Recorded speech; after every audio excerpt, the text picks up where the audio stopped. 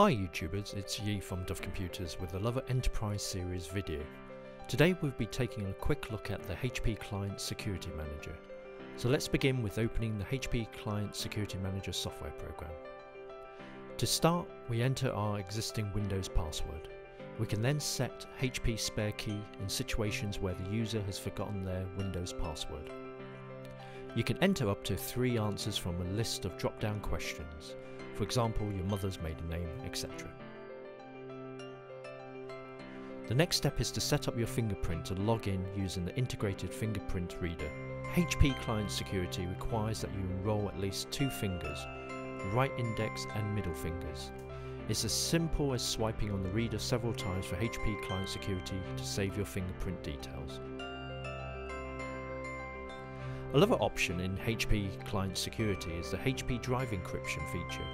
This option will fully encrypt your data on the hard drive in case the laptop is stolen or lost. Encryption requires a recovery key in case of a hard drive failure. The recovery key can be saved on a removable storage device like a USB stick or on your online OneDrive account. Once you have completed the HP Client Security Setup Wizard, a final review page will show you what has been activated. Now we can open HP Client Security Tool and log in with our finger or type in the Windows password. The home page shows us the different features we have set up or to be installed. We'll take a quick look through each option. The Password Manager basically allows us to safely store passwords when you are browsing websites. So with a swipe of your finger on the reader, you can log into a website without typing the details in every time. The password recovery allows you to set up the 3 HP spare key questions we talked about earlier in the initial setup. The Bluetooth devices option allows you to use your Bluetooth phone as a method of identification. You can use silent authentication or Bluetooth proximity settings depending on your requirements.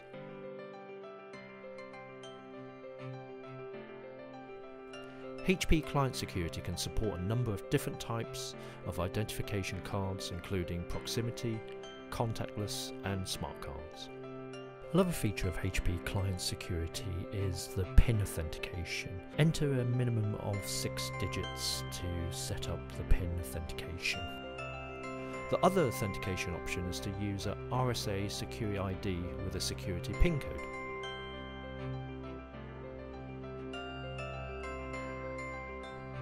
The final feature on the HP Client Security is the HP Drive Encryption. With a click of your mouse you can set your C drive to encrypt. It may take an hour or 2 depending on the size of your hard drive. Thanks for watching this quick overview of the HP Client Security. Thumbs up if you enjoyed it, subscribe to our channel for more videos. Cheers.